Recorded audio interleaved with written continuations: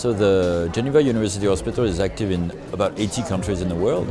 We have some cooperation in Cameroon, in Yemen, in the Altiplano in South America, or as well in Asia. And what we do there is to try to teach, train professionals, healthcare professionals, develop their healthcare infrastructure, and sometimes to be, for instance, as we have a cooperation with the ICRC, to send some of our staff, doctors, nurses, physiotherapists, to give some help in a very specific manner, and then come back after 3-4 months of mission.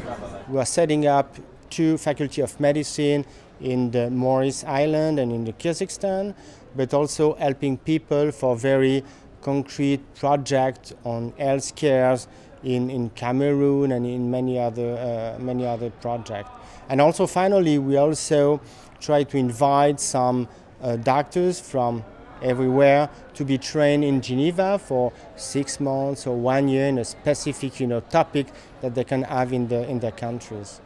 Well, it's a big question, but usually what they ask for us is to get access to information, to medical information, because they don't have access to e-books or to the last development in several topics. So what we try to give them is first to have access to all these databases that are available on the net, so we can give free access for this country to this database.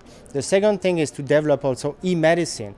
That means that we have connection via Skype or other e-medicine, and then they can present their specific cases to our specialists, or we can make also some training via the network that we have developed with them.